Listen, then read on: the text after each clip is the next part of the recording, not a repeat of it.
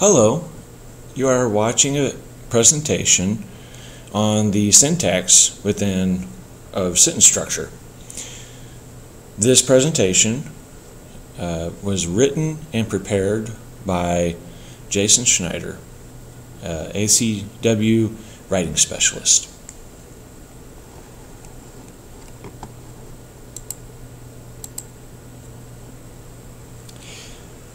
Sentences contain the parts of speech, and the parts of speech are the constituents that are the building blocks of a sentence. Syntax is the configuration and relationships among these constituents.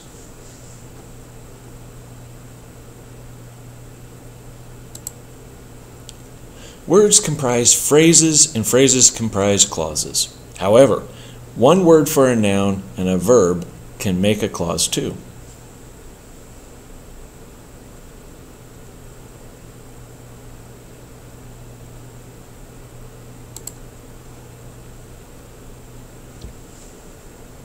Determiners modify nouns, and complements modify subjects and objects.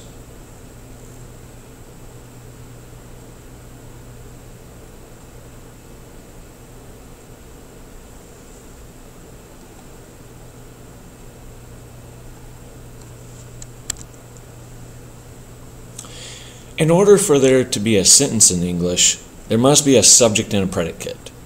If one of these are missing, then there is no sentence except in the case of an imperative sentence. Imperative sentences are commands.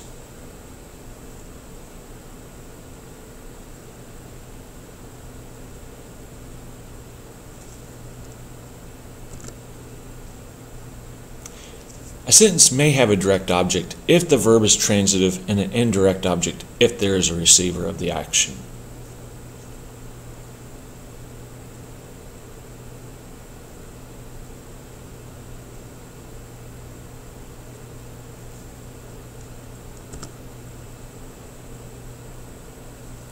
Every sentence will consist of a subject and predicate.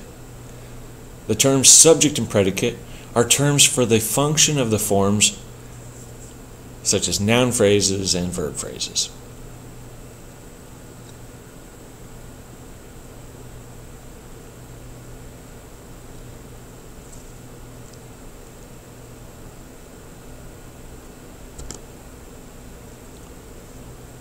There are two important terms to know. Number one, there are phrases, and number two, there are clauses. Phrases such as noun phrases that are abbreviated MP will have a noun and possibly a determiner and adjective. And optionally, noun phrases may contain these determiners, adjectives, and prepositional phrases. Other phrases such as verbs contain obviously verbs as well as adverbs, adjectives, prepositional phrases, and nouns within the predicate.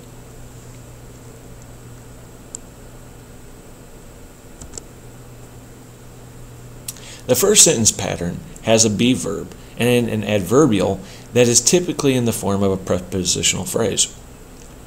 The forms of words refer to the parts of speech. The function of a word or phrase refers to how it modifies another word. As in the example, the prepositional phrase functions adverbially because it modifies the be verb. The adverbial upstairs modifies the be verb are.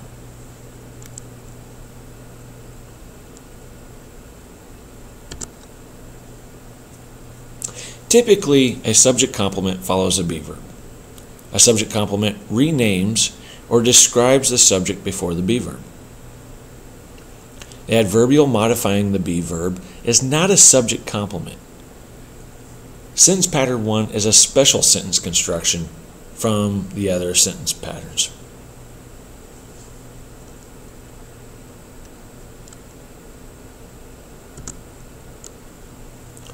Notice that when we diagram this sentence, the preposition on is placed on a slanted line, whereas the noun Friday is on the flat line extending from the slanted line.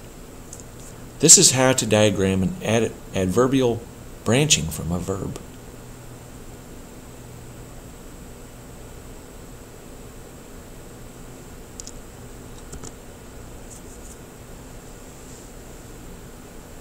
Describing the form of words, phrases, and clauses is done with the parts of speech such as articles, adjectives, adverbs, pronouns, verbs, be verbs, linking verbs, and prepositions.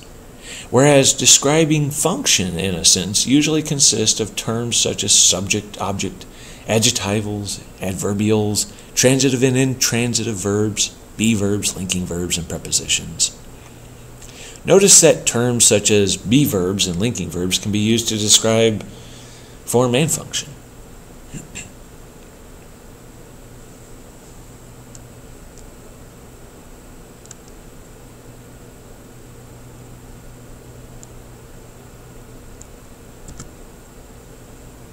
As said earlier, the preposition is written on the slanted line, and determiners and adjectives and adverbs are written on slanted lines under the noun, just like prepositions, because prepositions, determiners, adjectives, and adverbs modify words that are nouns and verbs.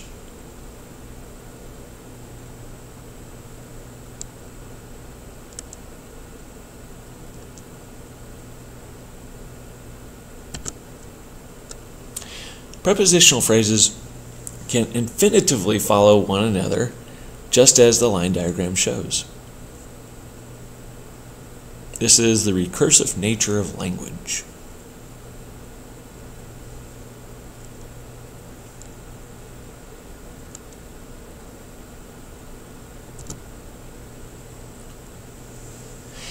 In a sentence that follows pattern 2, this sentence has a be verb just as in the sentence from pattern 1. But this be verb connects the relation between a subject complement and subject. The subject complement does as it implies. It complements, or in other words, describes the subject. This particular subject complement takes the form of an adjective.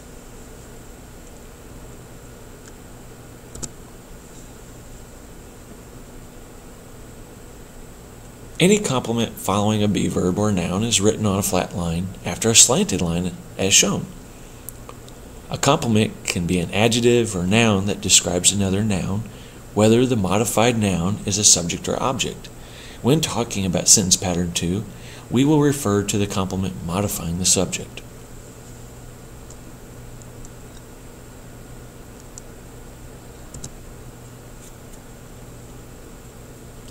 In the diagram, an adjective or noun will follow a slanted line after the be verb to show that it modifies the noun as the subject in sentence pattern 2.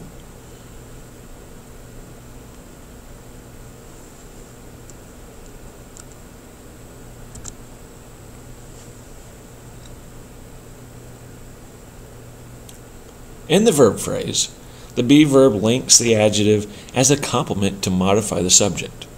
In the diagram, the adjective ridiculous describes the noun price because subject complements such as ridiculous is describing the subject, the price of broccoli, as being ridiculous or priced unreasonably.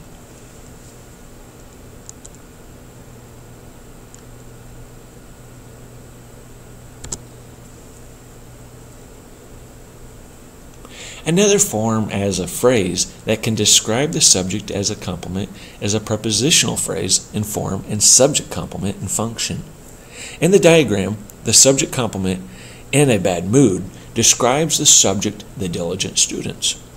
Notice that the prepositional phrase is not written below the line that the noun, students, and be verb are, because a prepositional phrase cannot be written under the line where the subject complement is if no other word occupies it.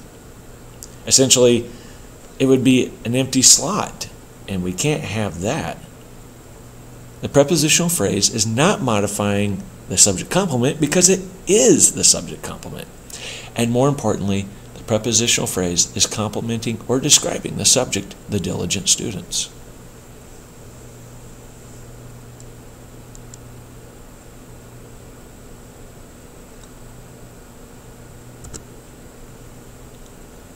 Just as in sentence pattern 2, the subject complement in sentence pattern 3 is a noun that describes or renames the subject.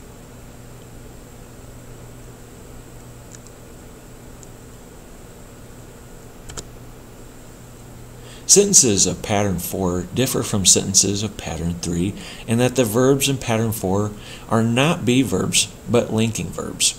Though be verbs can be substituted for linking verbs without much change in meaning, a linking verb differs from the be verbs because linking verbs convey the senses such as smell, feel, sound, and look.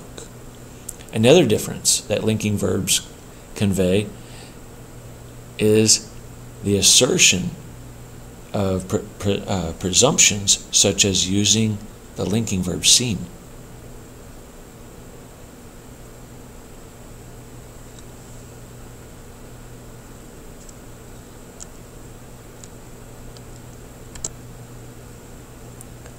Sentences of pattern 5 have linking verbs just as sentences from pattern 4. But sentences of pattern 5 complement the subject with nouns in contrast to adjectives.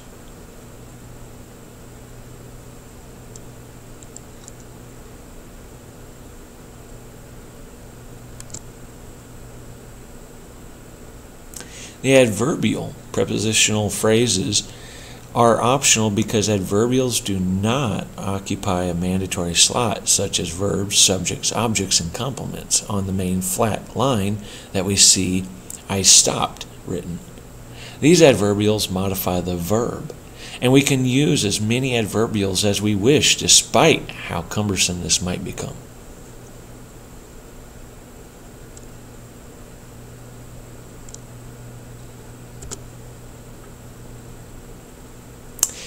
Adverbials that modify verbs can be adverb phrases too. Adverb phrases consist of adverbs that modify adjectives, verbs, and other adverbs. In this sentence, the adverb very is modifying another adverb fast, and the adverbial very fast is modifying the intransitive verb walked.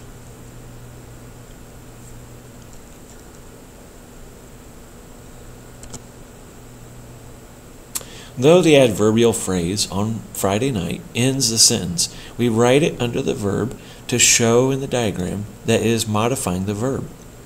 Adverbials can be placed directly after the verb or at the end of a sentence. So there is some freedom where we might write adverbial phrases within a sentence.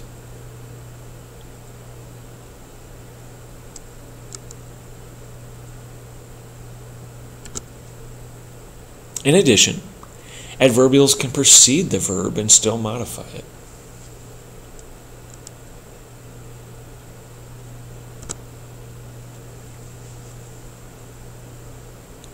However, some adverbials cannot be placed just anywhere without changing the meaning in a sentence, such as the adverb only.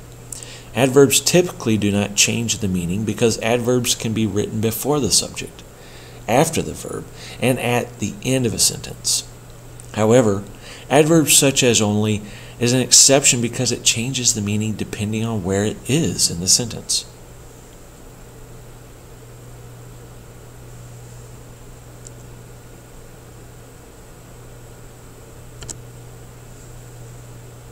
Sentences of pattern 6 have an intransitive verb.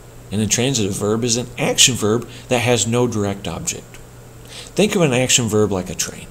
An intransitive verb does as it implies. It goes nowhere, which means that the sentence stops at the verb and does not move toward an object. However, this is not to say that we cannot have other phrases and clauses joined, but for this one sentence that contains a subject and a verb, it will not end with an object.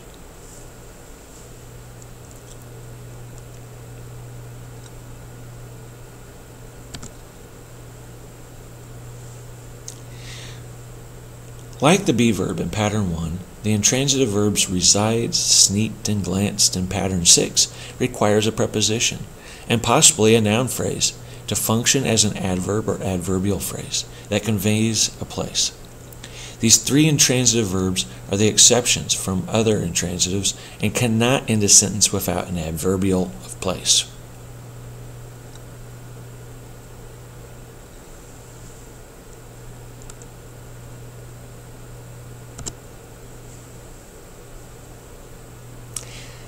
The phrasal verb made up has the preposition up that does not correspond with the meaning of the word up, but is an essential particle to conveying the meaning of reconciled differences. Therefore, because the phrasal verb is idiomatic, the meaning from the preposition up attached to the verb made cannot be predicted. However, the combination of the verb jumped and the preposition up does not constitute as a phrasal verb because the preposition up adds the meaning of direction, of jumping, and is predictable in its meaning.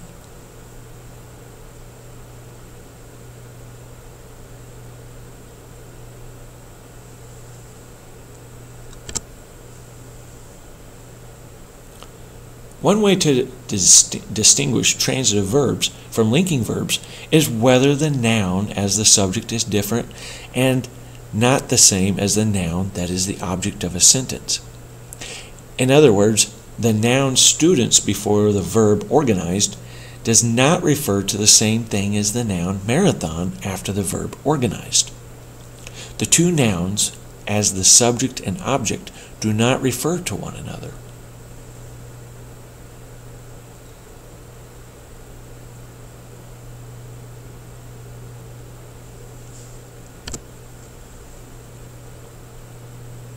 Though we said that one method for distinguishing transitive verbs from intransitive verbs is to determine whether the two nouns, one before the verb and the other after the verb, refer to each other. But in the case of reflexive and reciprocal pronouns, this method does not work in these exceptions. Clearly, the verbs cut and love are not linking verbs and must be transitive because both verbs must enact on another noun that is the object of the sentence.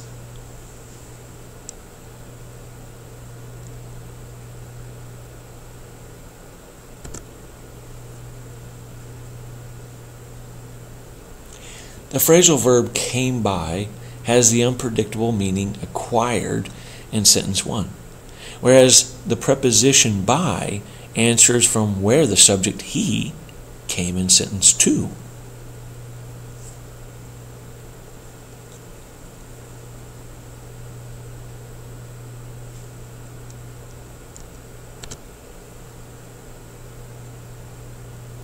A way to test whether a verb and a preposition comprise a transitive phrasal verb is to make a sentence into a question by fronting the noun phrase from the object position.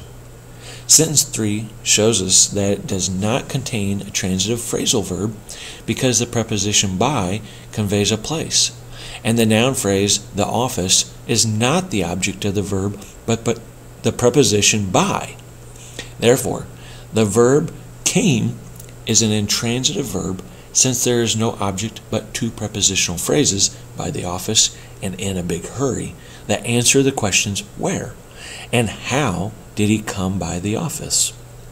However, in sentence 4, the noun phrase his fortune is the object of the verb came by, which means acquired, so the test fails, denoted by the asterisk before the sentence, because his fortune is not the object of the preposition by, but the transitive phrasal verb came by. Hence, we cannot separate the particle by from the verb came, lest the sentence will not make sense.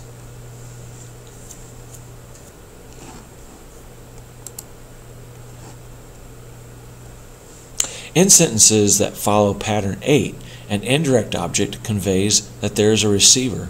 So, in the example, the professor is the indirect object who receives the homework. The noun phrase, their homework, is the direct object because it is the homework that the transitive verb gave is acting upon it.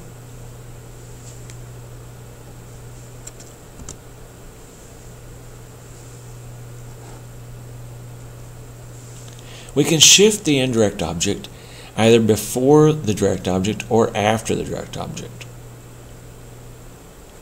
If the indirect object is shifted after the direct object, then the preposition to will precede the indirect object except in cases such as sentence 8 that requires the preposition for instead. For example, the indirect object, the professor, is shifted after the direct object, their homework, preceded by the preposition to in sentence 5. Whereas the indirect object, the professor, cannot be preceded by the preposition to when the indirect object, the professor, is shifted before the direct object, their homework. Sentences 1 through 4 have the indirect object preceding the direct object, such as the proper noun, Mary, before the noun phrase, the prize. Conversely, sentences 5 through 8 shift the indirect objects through the direct object, such as the direct object, the prize, followed by the indirect object, to Mary.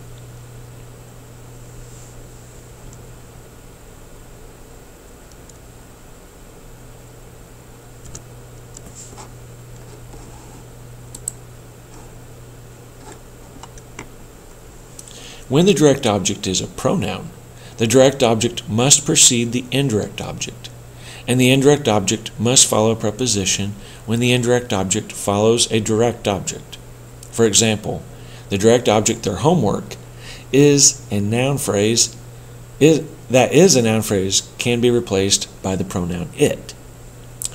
Once we say the pronoun it for the noun phrase, their homework, the pronoun it must follow directly after the verb, such as gave from sentence 3. If we were to try shifting the direct object it after the indirect object, the professor, the sentence will become ungrammatical because direct objects in the form of a pronoun must follow the verb and precede the indirect object.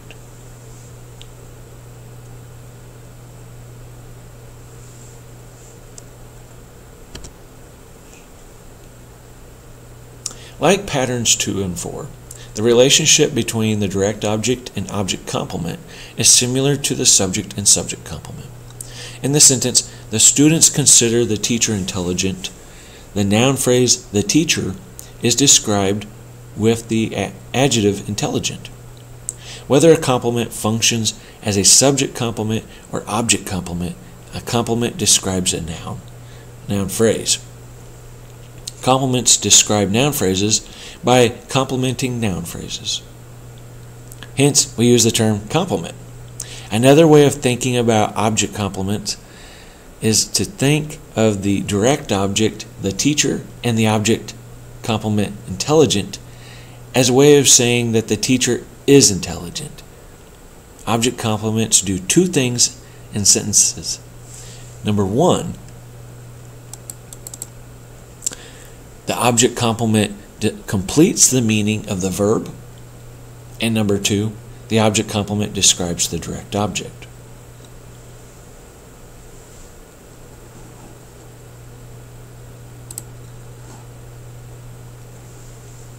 Pertaining to sentences 1 and 2, the meaning does not change when the object complement read is omitted in sentence 2.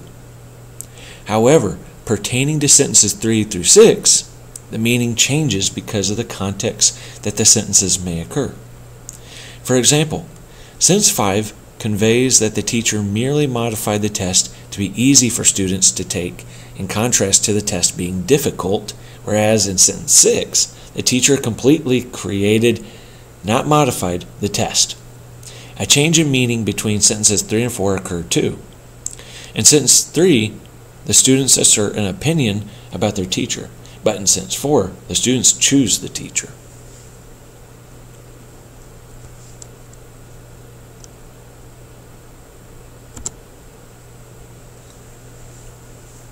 Watch for sentences with these verbs because the meaning a sentence conveys may change depending on whether there is an object complement. This list of verbs are especially sensitive to whether there is an object complement.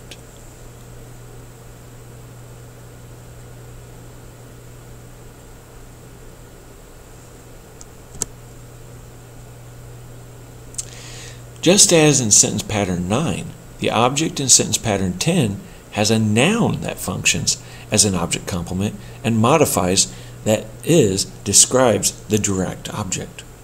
As in the example, the object complement, a challenge, is a noun phrase that describes the direct object, the course, that is another noun phrase.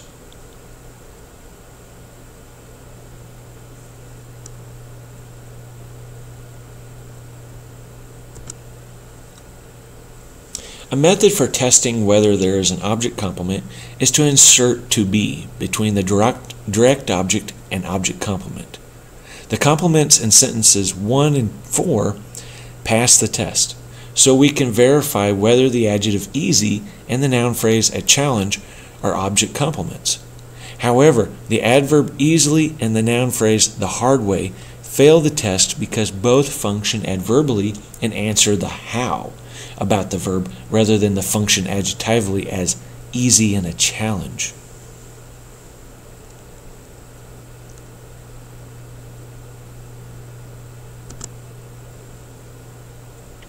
Before we see how some object complements connect to direct objects, the term expletive must be defined because the sentences we will discuss next will require the use of the word as an expletive.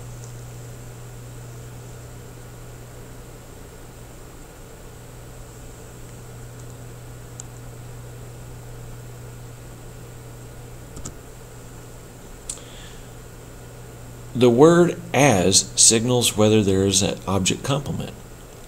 As you can see, sentences 1 through 4 have the word as that connects the object complement to the direct object of the sentence. Sometimes the word as is optional, but in other cases it is required. When a sentence has the verbs refer to and know, the word as is always required to connect the object complement to the direct object.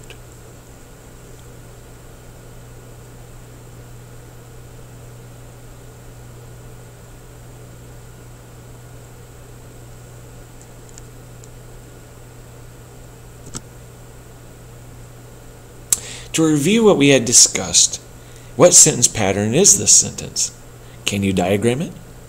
Here's one clue. This is an imperative sentence, so you can identify where is the subject. What is the subject? Can you identify where it is?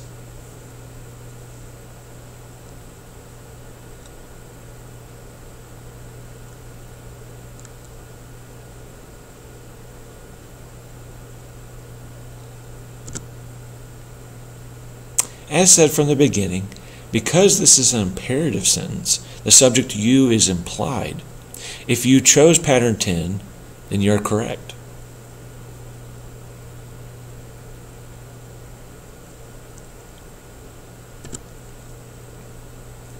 If you're still having trouble understanding the diagram, don't worry so much about that.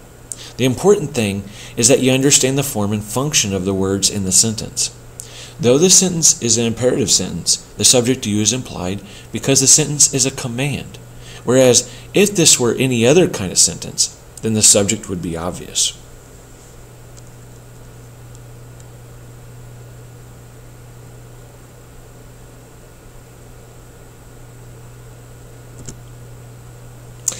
This sentence might be harder to diagram, but look for the main subject and verb to figure out what to write on the main line within the diagram. You can stop the video or pause the video to take time to work on this sentence. It might take some time, so we'll move on.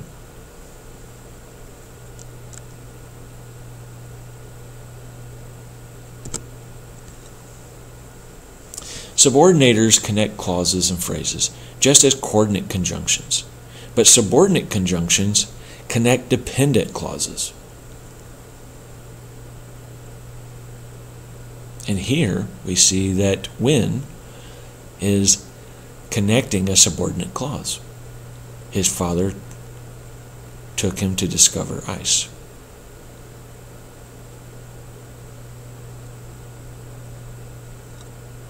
And also, as the subordinate conjunction, he faced the firing squad.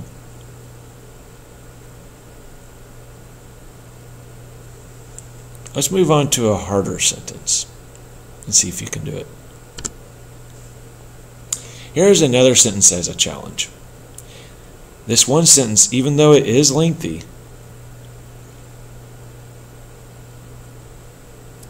from here on, try to diagram these few sentences on your own.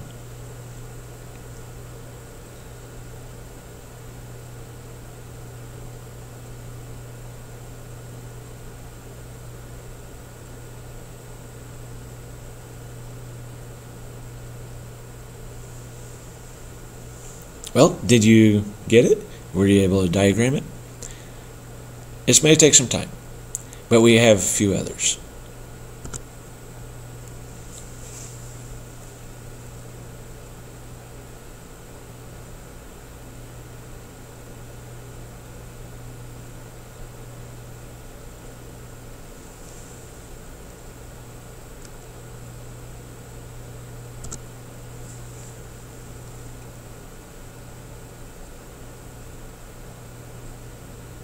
And this is the last sentence to analyze. Hopefully what we've covered so far will help you analyze these. If you're still having trouble analyzing these, which it takes time to practice, you can stop by Mountain View's Academic Writing Center, and a writing specialist can help you.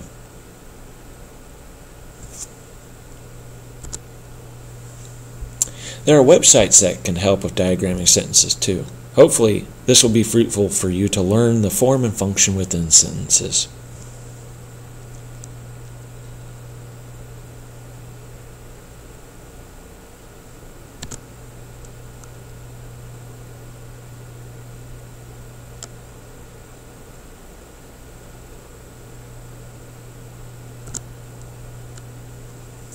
This is a good tool to reference whether you are parsing the syntax of sentences correctly. But remember, people are smarter than computers, because this program cannot parse line diagrams of sentences that are either too long or very complex. Just to reiterate, people are smarter than any program that is available on the web. So use it as a tool, but do not depend solely on it. Depend solely on what you think.